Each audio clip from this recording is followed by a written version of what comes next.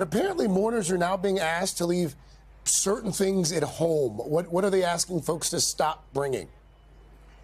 Yes, you couldn't help but have a little smile when you heard that the government has asked people to kindly not bring Paddington Bears and Marmalade sandwiches and leave them out here as a memorial. Now, of course, if you are familiar with the Queen's Jubilee, there was that adorable video that the Queen starred in alongside Paddington, where they both confessed their love for Marmalade sandwiches. And in an homage to that, many people have been bringing Paddingtons, and yes, they have been bringing Marmalade sandwiches, which is lovely, except for that it's quite warm here, and so you can imagine the scene.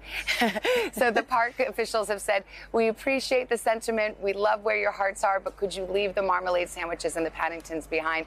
The flowers are welcome to come, although they're not being laid here at the gates anymore. Instead, they're at Green Park nearby. It's a beautiful floral tribute. People are being asked to take the wrapping off, and it's actually led to some gorgeous floral arrangements. Some are taking the flowers that are left and putting them into different formations like a heart, and it's just a lovely, warm tribute. And if you could just walk and read some of the letters and cards, they're so touching and they're so personal, and this, of course, just will continue to build this week. Oh, that's terrific. Savannah, thank you so much. Appreciate it.